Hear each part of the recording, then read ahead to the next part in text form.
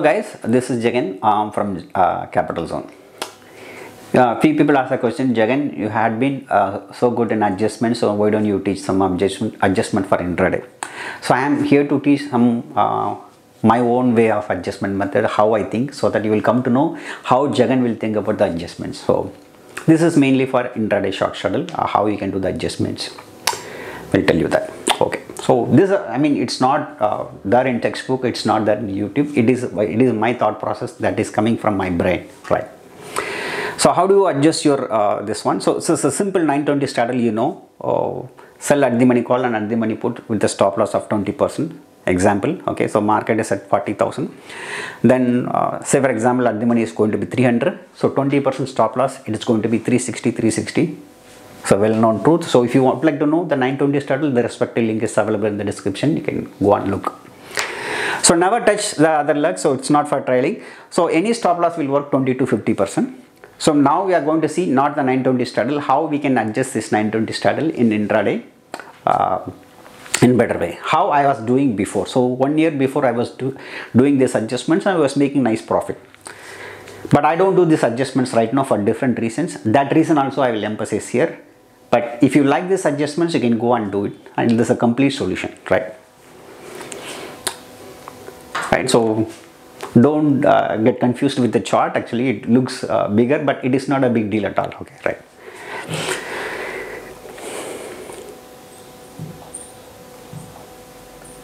Right. So this is where you enter 920 straddle with the 20% stop loss. Let's assume that call you sold for 300 and put you sold it for 300. And what is your stop loss?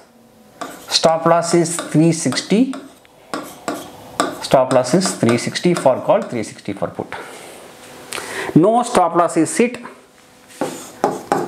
Enjoy karo. Book the profit.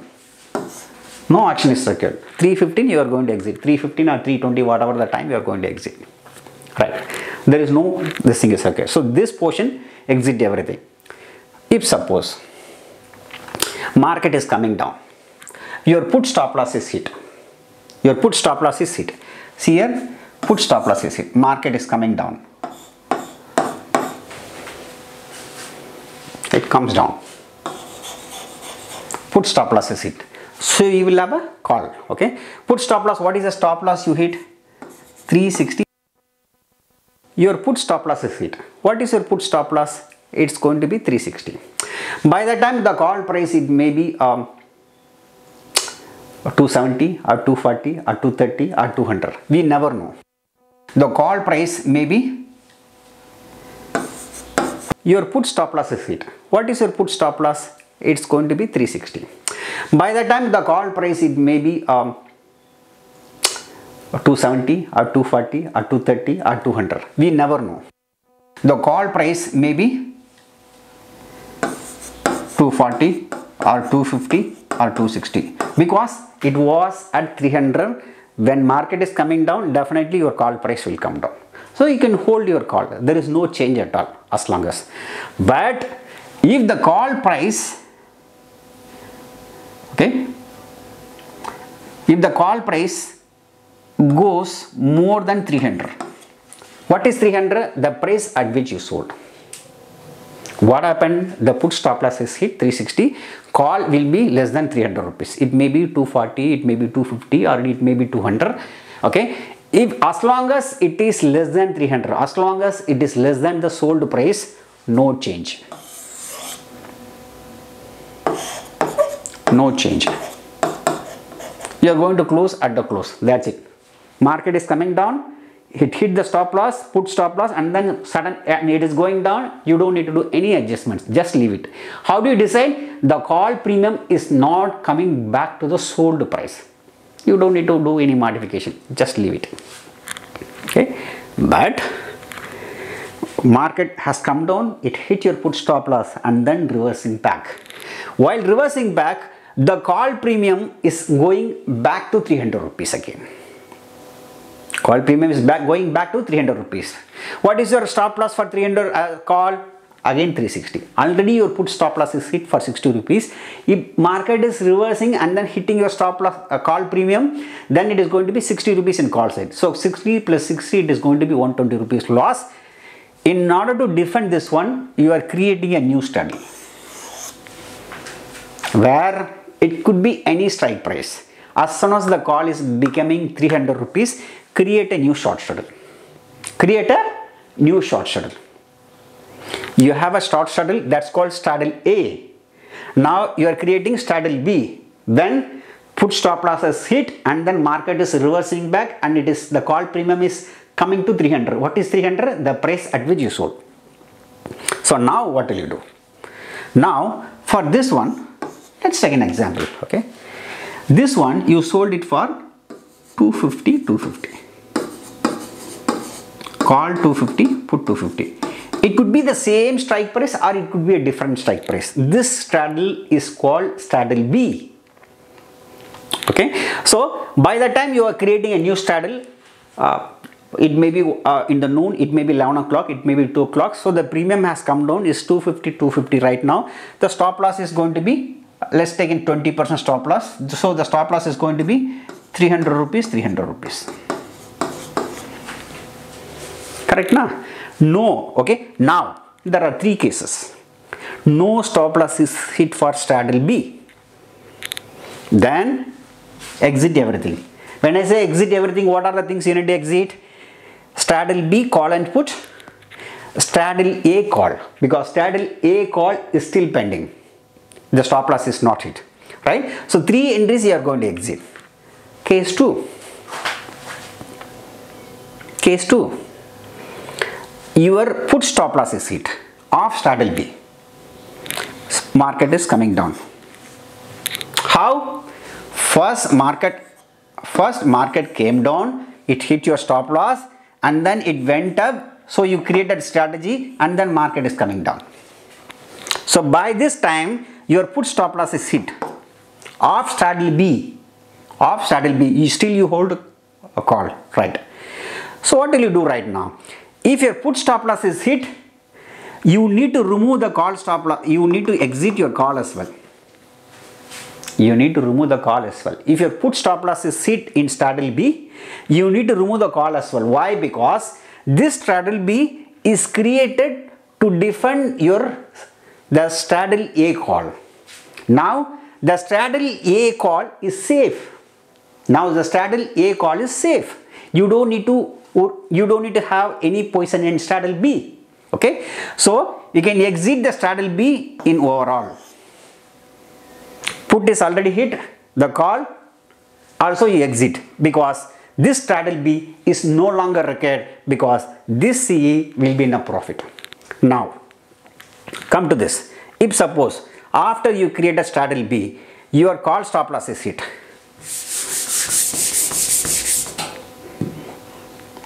Your call stop loss is hit. Okay.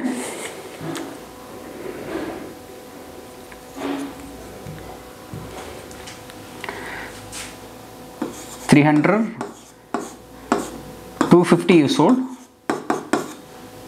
is a stop loss, call stop loss is hit. Just leave it. Now you have a CE in straddle A. Now you have a PE in straddle B. This will become short straddle or short straddle. Is it really confusing? Let me iterate again. Okay.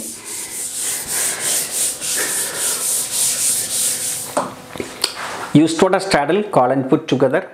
If no stop loss is hit, you are going to exit. Okay. If put stop loss is hit, hold your call. But market is reversing. If market is not reversing and then going down, no change at all. Just exit. No stop loss hit, just exit. But after hitting the stop loss, market came down and then reversing, so your call is becoming 300 rupees again, then you are going to create a new short straddle. Why? Because the new short straddle will defend this call. That is the thought process, right? With the new short straddle, what are you going to do? This, keep in mind that this new short straddle is mainly created to defend this call. If the call is becoming profit again, you don't need to have this put. You don't need to have this straddle B. You can exit. Okay. How? Very simple logic. Okay. Here, after you create the straddle B, okay, new second straddle, if the put stop loss is hit, market is coming down. Obviously, this will be in a profit because you sold a call. This will be in a profit. So you don't need to have this straddle B at all. Put stop loss is already hit. So exit the call. Have only the naked call of straddle A, straddle number 1. That's it. If suppose this is not happened, market is reversing back. Market came down and then market is reversing back, V-shape recovery. Then what will happen? Your call stop loss is hit of straddle B. Now you have a put in straddle B. Just keep it. You have a call in straddle A. You have a put in straddle B. This is said to be short straddle.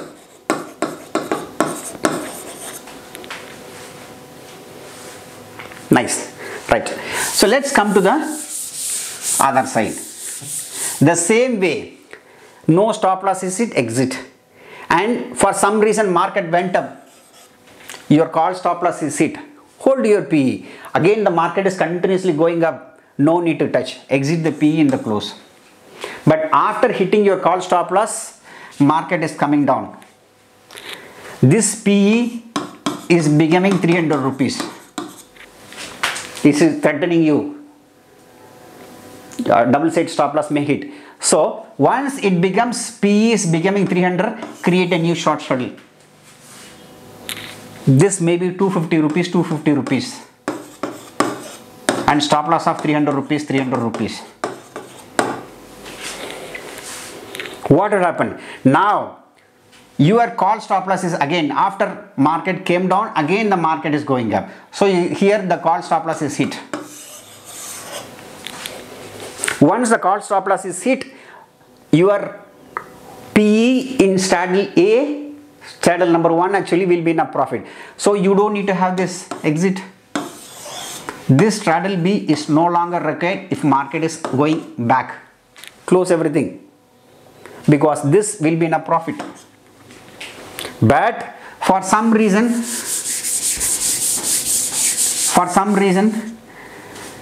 you have a 250 sold and 300 rupees is the stop loss.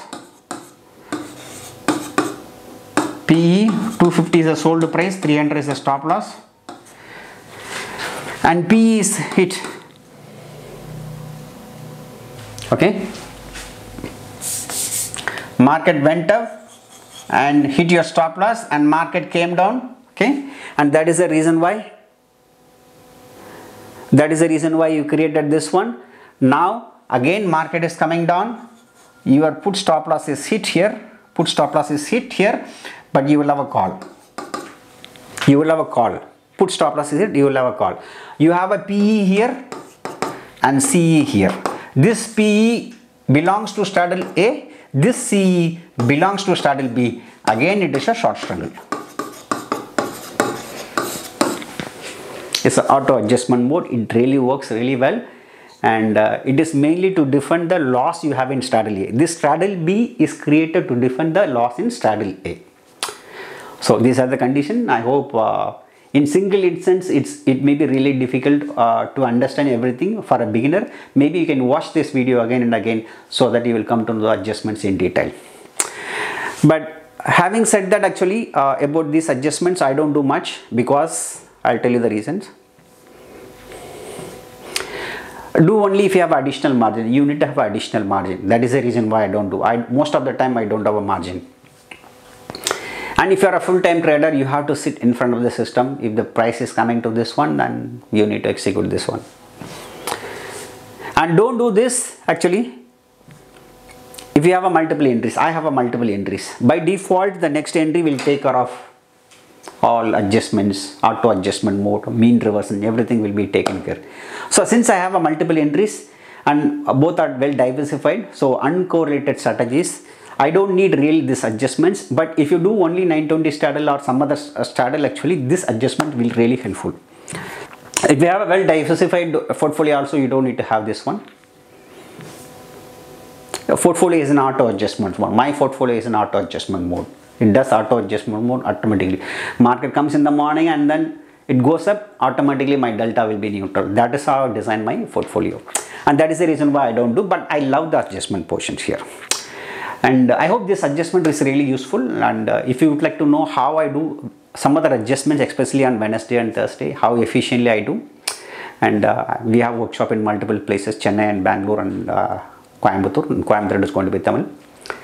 And if you're interested, you can get it registered. You will come to know actually how I decide the entries, how I make consistent profit month on month with the less drawdown. And thanks for watching. I'll be back with one more video soon.